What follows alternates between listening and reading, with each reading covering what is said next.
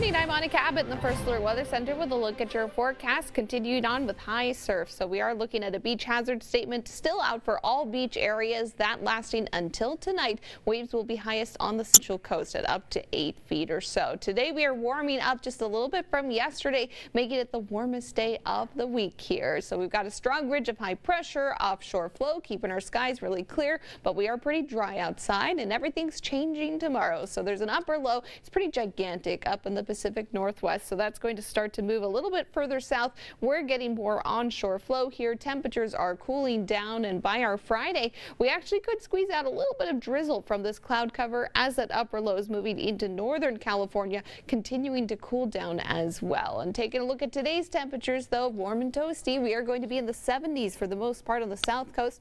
Less wind today, but you're seeing a touch of marine layer hanging just off of the south coast. Santa Ynez Valley, you're going to be in the low 90s. Central coast, many of you in the 70s or 80s. San Luis Obispo County, 80s mostly for coastal areas, up to the triple digits potentially in Atascadero, and further down south, Ventura County, 70s to 80s and up to 90 degrees if you're in Ojai. Have a fabulous Wednesday.